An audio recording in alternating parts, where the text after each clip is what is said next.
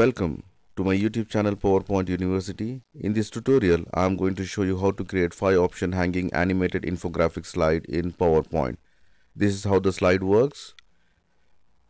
The icons goes down and it will reveal the description or the information of the options.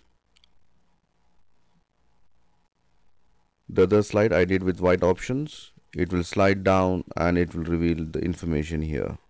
Option 3, option 4 and option 5. So let's see how to do this slide in PowerPoint. Add a new slide. Go to Insert, Shapes and select oval shape. Make the height and width as 1.4 inches.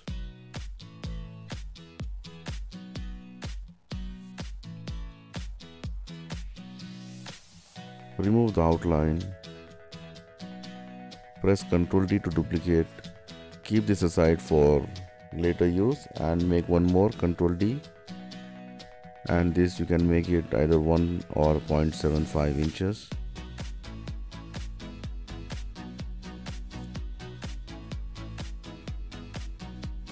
Change the color.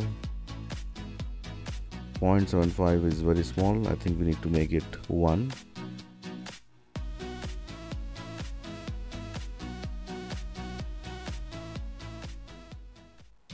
Select both the options and align center and middle. I'm going to just change the background of the slide. Put a gradient fill with the light gray. Select the green oval shape and change the color to white and go to Properties, Shadow. Use this option and go to Shapes again. Insert a rectangle. Make sure that the rectangle should not go outside of the oval shape. The size should be within or equal size. Make white color and send to back.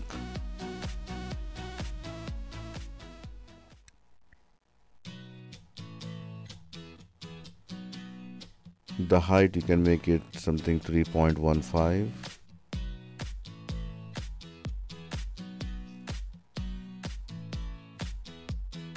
I'm going to just change the color of the blue circle. Select the gradient and give the color of your choice. In this case, I'm just going to give some orange, dark orange and light orange.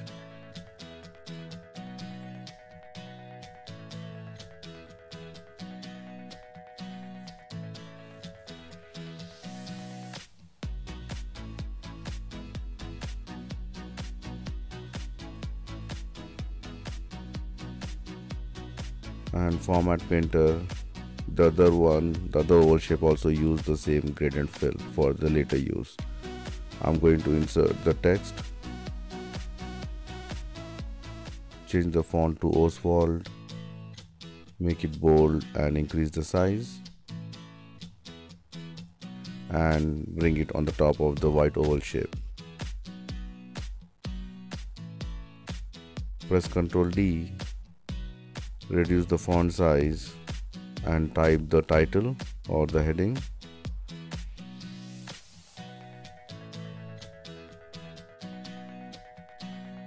And put it on the rectangle shape.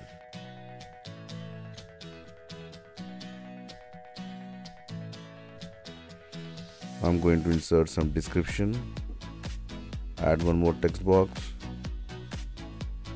Type equals lorem within brackets 1. It will give you some Latin text and then later on you can change your text here.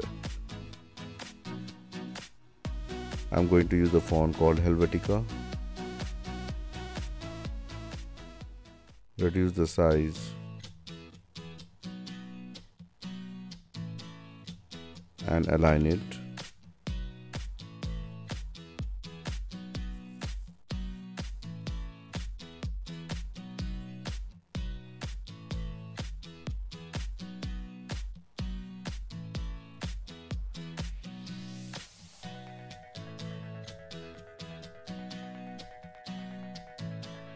Go to Insert, Shapes, and select one more rectangle. I'm just going to create a bar on the top where the options will be hanging. With that, make it no outline and give a gray color.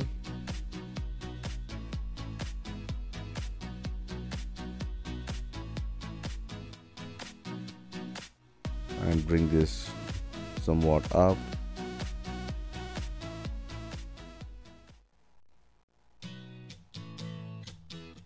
I'm just going to enable the guidelines. Go to Insert, Shapes, and select a arrow and draw the arrow. Here the arrow is pointing upwards, we need to make it downwards.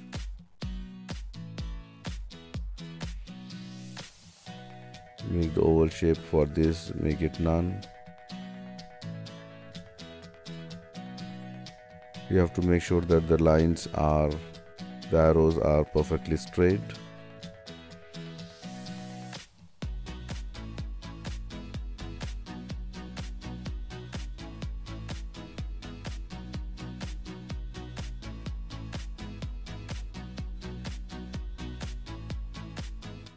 Now select all the options, press Ctrl D, and I'm just going to make remaining 4 options. This is option number 2, option number 3. You have to spend some more time here to do the right alignment. This is option 4 and this is option 5.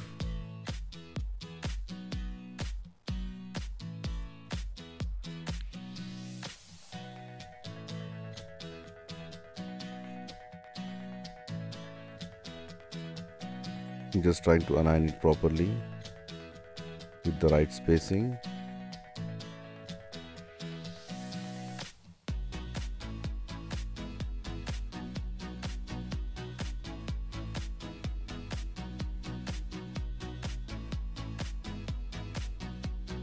Just change this text to option 2, 3, 4 and 5.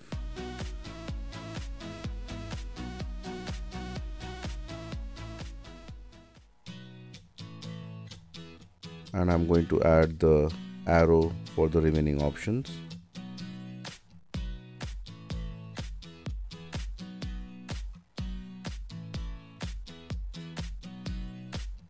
Press Ctrl D and add to the option 3.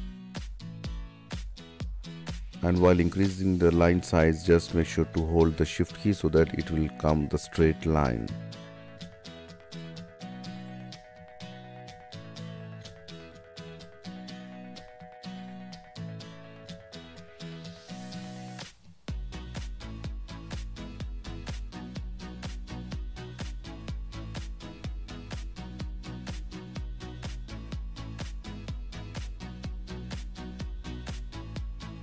As I said earlier, you have to spend some more time to do the proper alignment. Now I'm just going to change the color for the remaining options. You can select 2 different colors, or you can just select the shades, 2 different shades. In this case, I'm just going to use some pink and light pink.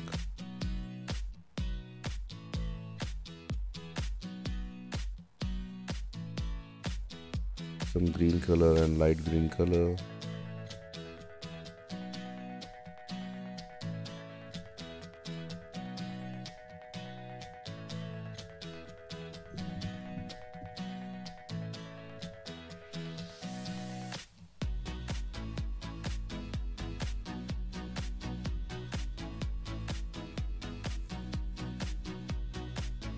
So you can choose any color of your choice, but make sure that the colors are contrasting. It should not be blend with the background. Use some very nice and good colors for your eyes.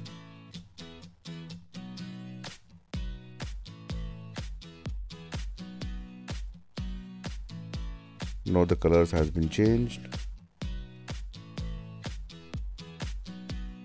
I'm just going to select all the other options, the color, and just press Ctrl D. so that I can use for some other purpose. I'm just going to copy the icons on each oval shape, which I got the icons from www.thenounproject.com. You can download for free and group it. Just copy the options, the icons, bring to front,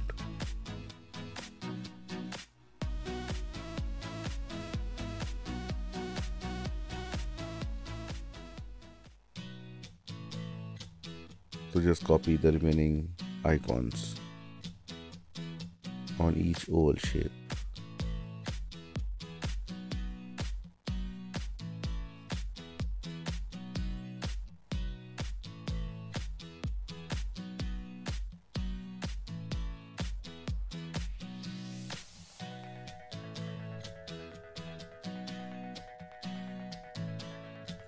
Make sure the icons are center aligned.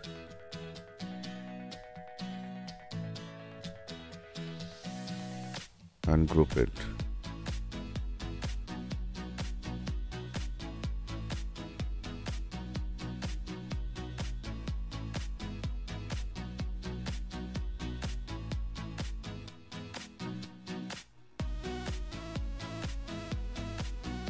Now I'm just going to put the oval shape with the icons on top of the numbers, the options that will slide down and reveal the information. Again, make sure that to align it properly. Spend some time and do the right job.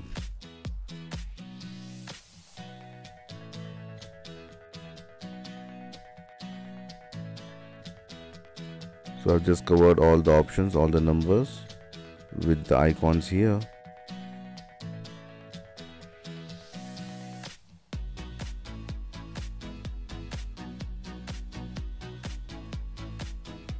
The next thing is I'm just going to group the text and the rectangle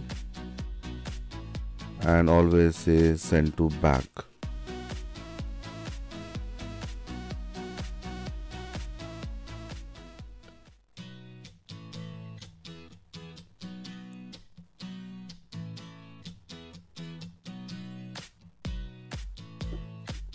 So group all the text. Make sure that you should not group any oval shape here.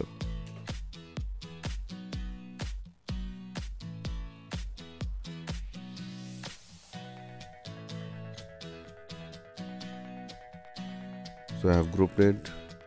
Now I'm just going to do the animation part. Go to animation, enable the animation pane and add animation. Go down under motion path, select line. This will go down. Make it further down to cover till this part.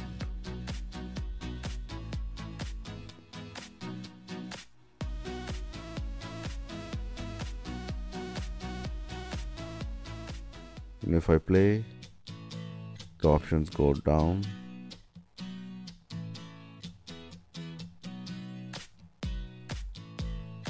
I think this is not properly aligned, so I'm just making it to the right. Yeah, this is okay. Now the second animation I'm just going to do for the text, the rectangle. For that I'm just going to use wipe, make it from top.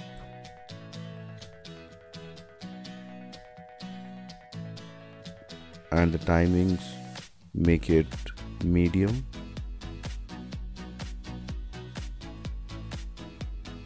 And say with previous. Now if I see the slideshow, you can see this is okay. The last which I forget to add is the shadow. For that I'm going to add one more oval shape.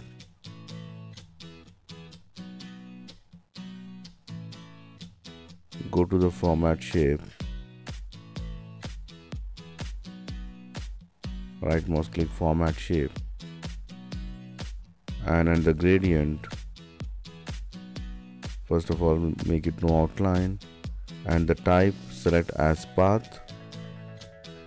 I'm just going to reverse this color. For the white selection, make it transparency 100%, and for the gray, just increase the size, and we need to change the color to maybe black. Just see the transparency level, make it black. Again, black to 100%, so just adjust it, and you can go to the other properties and soft edges, increase the size,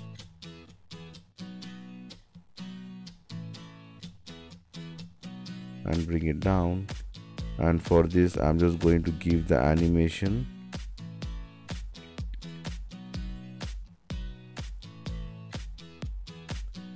I'm going to use fade with previous, and just adjust the slider here. And if I play, and then the shadow comes, make it properly aligned. This is okay. Now I'm just using the format animation painter. I'm just going to copy the animation. Now select the rectangle, animation painter, and apply it to this rectangle, and just Ctrl D, duplicate, and bring it here. So you can see that animations are happening now. Animation painter for the third option, and select the option, the text of the second, and apply to the third.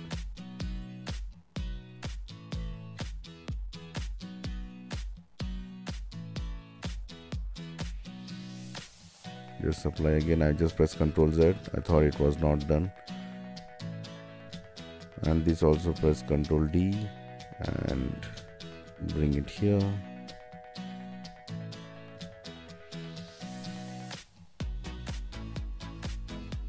Select the third option and apply it on the fourth option.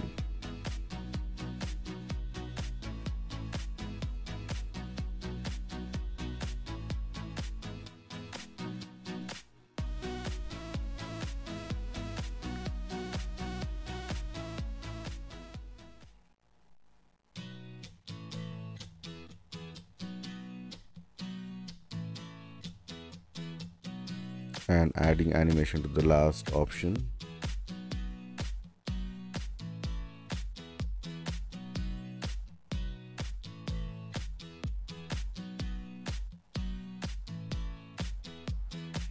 I think this animation painter or option is not there in 2010. That's what I remember, but I think from 2013 it is there. So let's see the final result. So option 1 goes down, slides down, and will reveal the information. Option 2, option 3, option 4, and the last option 5.